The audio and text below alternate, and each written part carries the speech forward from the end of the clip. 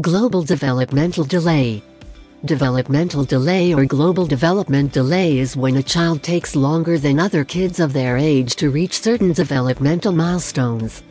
This could include learning to walk or talk, how to move, how to learn new things, and how to socially and emotionally interact with other people. Some children have a short delay in their development that can be overcome with the right help or therapy.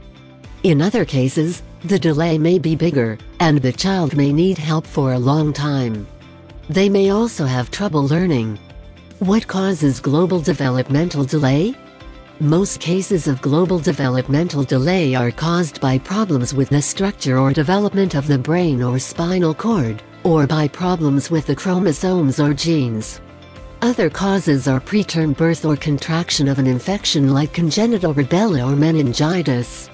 Most of the time, though, the cause is not found. Global developmental delay doesn't have a single treatment, but there are therapies and interventions that can help. These can help a child grow and learn. You can get help from a speech and language therapist, an occupational therapist, a physiotherapist, special educator, developmental pediatrician. Is global developmental delay the same as autism? Compared to their peers with ASD, children with GDD may have a more noticeable delay in problem solving, motor skills, and adaptive behaviors. Studies have shown that it gets easier to tell the difference between GDD and ASD as the child gets older.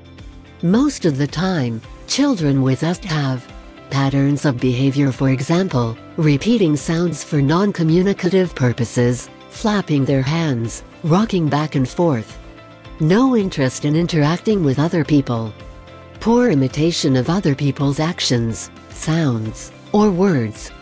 Behaviors that are limited, for example, fixations on non-functional objects within their environment or fixations on one topic or toy.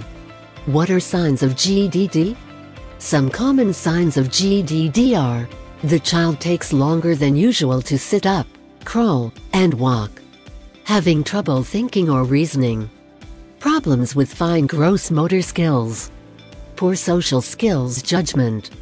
Aggression as a way to deal with problems. Communication difficulties. Is global developmental delay neurological? Global developmental delay is a chronic neurological condition that often starts early in life.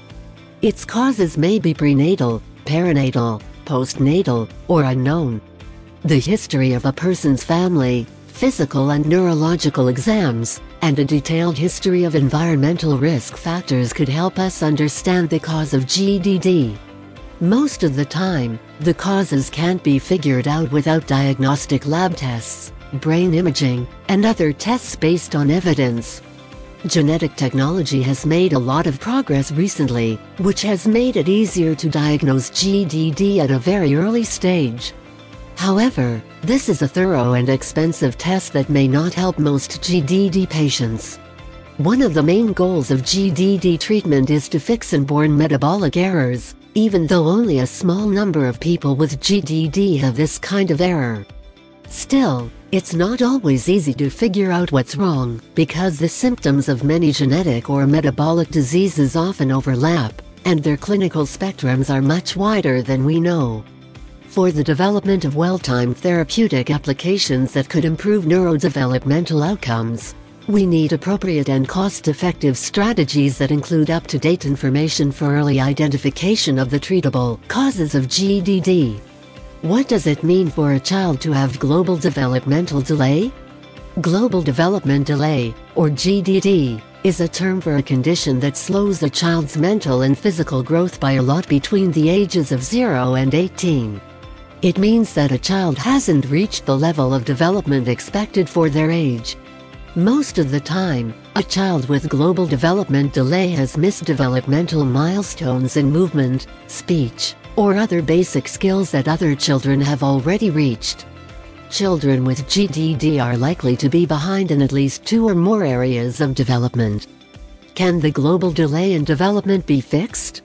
A child with GDD can often get help from speech therapy and occupational therapy.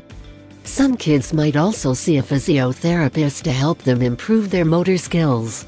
Early intervention and intensive stimulation works best when it is given in a child's natural environment, like at home, daycare, preschool, or school.